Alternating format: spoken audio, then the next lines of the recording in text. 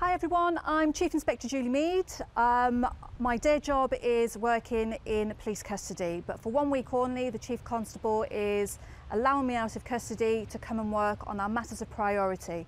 Now the matter of priority that I'm looking at is serious violence. Now a lot of people will be thinking, well, what actually does serious violence mean? Well, I'll have an idea, but the Home Office definition of serious violence talks about robbery, murder, GBH, youth violence.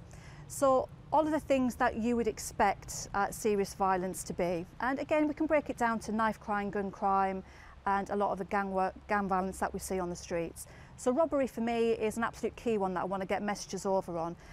It's very personal to me. My son, who went to Northampton University, he was robbed when he was looking at his mobile phone. So again, he got attacked and assaulted. So as a mum, I know how that feels. So again, I want to raise awareness, make our community safer, and make sure that we all understand what to do in the case of serious violence. But we can't do this alone. We are the police force, but we need other people to help us do this because this is bigger than just the police. So I'll be working this week with our community safety partnerships, charities like Off the Streets who do phenomenal work around putting out bleed packs and educating people. Our cadets are going to be doing me some phenomenal work. I'm even working with our accident emergency departments across the county to support them and our mental health teams. So a lot of work's going to be going on over serious violence. From my perspective, the police are going to be doing some arrests on serious violence related offences, which you would expect.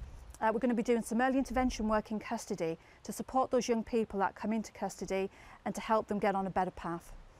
We're going to be helping Off the Streets with installing of community bleed packs. So in short, join us on local media and for social media for the whole week, where you can follow our journey and see what we're doing firsthand. Thank you.